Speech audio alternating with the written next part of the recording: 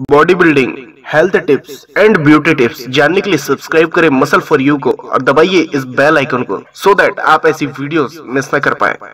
Welcome muscle for you के आज के इस वीडियो में मैं आपको बताऊंगा कमाल के प्रोटीन के स्रोतों के बारे में।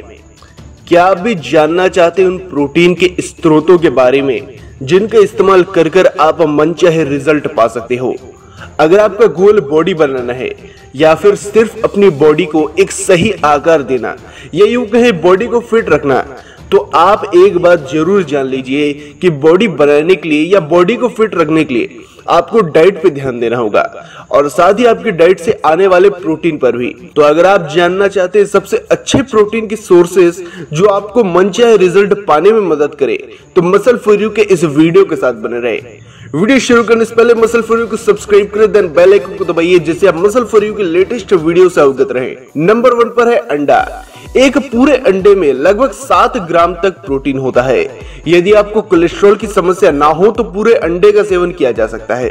अंडे में प्रोटीन के साथ बहुत सारे विटामिन होते हैं जैसे विटामिन ए, डी, ई इत्यादि। इसके अलावा अंडा सस्ता भी होता है और इसका इस्तेमाल करने के लिए आप इसे उबाल करके खाएं। इस बात का आप ध्यान रखिए कि अगर आप पूरे अंडे का सेवन करेंगे तो उसके बीच के पार्ट में, येलो पार्ट में बहुत ही ज्यादा फैट होता है। तो अगर आपको सिर्फ प्रोटीन चाहिए तो आप येलो पार्ट को निकाल दीजिए। नंबर 2 पर है दूध। 1 लीटर दूध में लगभग 30 ग्राम तक प्रोटीन होता है। यदि आपका लक्ष्य मांसपेशियां बनाना है तब आप दिन में 1 लीटर दूध का सेवन कर सकते हैं।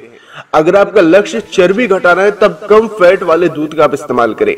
दूध कंप्लीट प्रोटीन का एक महत्वपूर्ण स्रोत है, साथ ही उसके साथ साथ उसमें विटामिन और कैल्शियम भी पूरी मात्रा में पाया जाता है। नंबर 3 पर है chicken breast. 100 gram chicken breast में लगभग 26 ग्राम तक प्रोटीन पाया जाता है। चिकन ब्रेस्ट में फैट और कार्ब कम होता है। अगर बिना चर्बी बढ़ाए मांसपेशियां बढ़ानी है तो चिकन ब्रेस्ट प्रोटीन का एक बहुत ही अच्छा स्रोत है। नंबर 4 पर है कॉटेज पनीर। 100 ग्राम कॉटेज पनीर में लगभग 18 ग्राम तक प्रोटीन होता है। कॉटेज पनीर में पाए जाने वाला प्रोटीन धीमी गति से ब्रेक डाउन होता है, इसलिए रात के समय कॉटेज पनीर का इस्तेमाल करना सही होता है। नंबर 5 पर है सोया चंक्स। 100 ग्राम सोया चंक्स में लगभग 50 ग्राम तक प्रोटीन होता है। सोया चंक्स में प्रोटीन, कार्ब्स और अघुलनशील फाइबर पाया जाता है।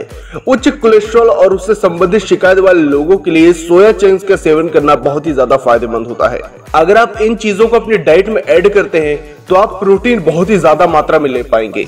साथ ही साथ अगर आप सप्लीमेंट्स पाना चाहते हैं जो कि हमारे द्वारा सजेस्ट किया गया है तो आप इस वीडियो के नीचे डिस्क्रिप्शन पर जाकर के चेक कर सकते हैं। हमने कुछ अच्छे सप्लीमेंट्स आपके लिए इस वीडियो के नीचे छांट करके डाले हुए हैं।